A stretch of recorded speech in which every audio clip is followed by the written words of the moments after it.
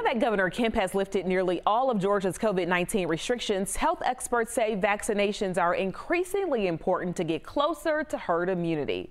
But are vaccines the only way to achieve that community protection? Paula Suro verifies. Here's the tweet we're looking into. Is it true or false that herd immunity is reached when a percentage of the people have had the virus?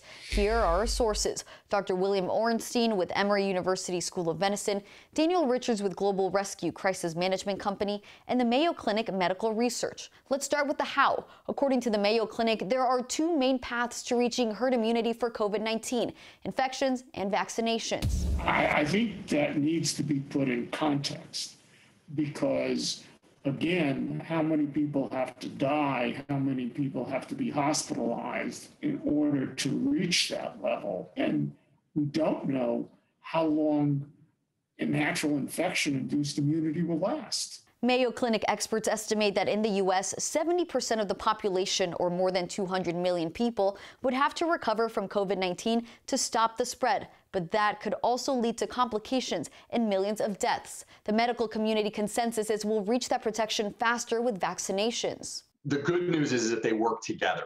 So people that come down, there is no evidence today to support that your immunity that gets developed as a result of infection is much less durable than the immunity that you get from the vaccine. But those shots are only helpful if people are willing to get them. Vaccines don't save lives.